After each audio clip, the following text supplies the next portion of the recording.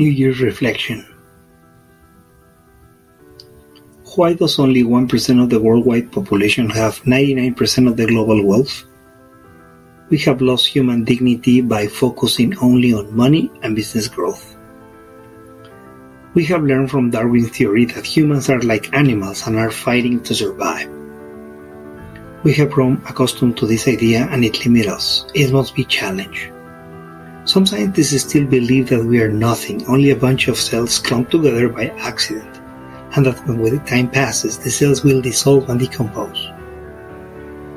If that was a fact, why do we create poetry? Why do we build cathedrals? Because we are human beings and because we are past our time of living for survival. Human dignity is the capability to be free, to love, and to be creative. We need to teach youth is what my father always taught me. If you cultivate lemons, you will harvest lemons, not oranges. Consumers demand brands that are authentic, ethic, and coherent. The numbers of social responsible people is growing every day.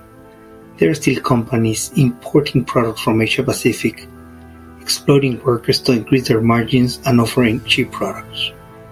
Entrepreneurs can change these systems and change the world. We can absolutely talk about love in the business world, taking care of your employees, clients, and suppliers.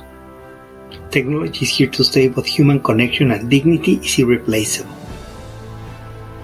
We need to fight for the integrity, creativity, and passion of the fine arts and take these virtues to the business world. We are fighting for this future and encourage you to fight with us. Thank you so much.